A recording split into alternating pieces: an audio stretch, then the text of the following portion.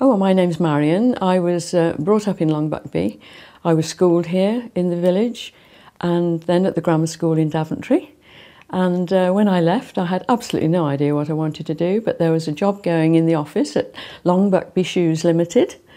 And I applied and I got it. And I was very happy there. I didn't realise it when I joined, but I was actually in charge of the switchboard.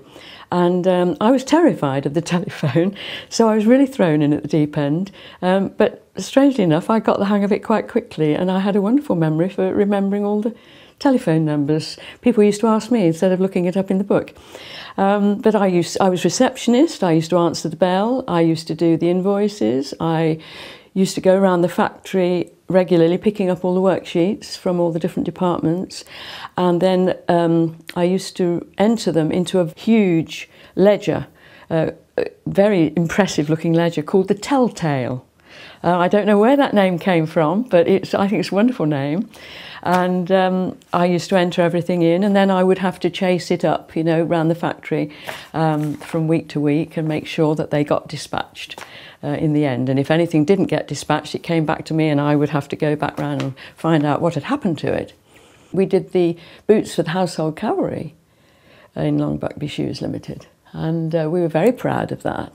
And it was very nice that the men making them took such a pride in doing it and such care. Mind you, they took a lot of care over everything because quality was everything in our factory. We had a very nice managing director. He was my boss. He came across as very gruff. His name was Mr. Cunnington, but he was actually very kind-hearted.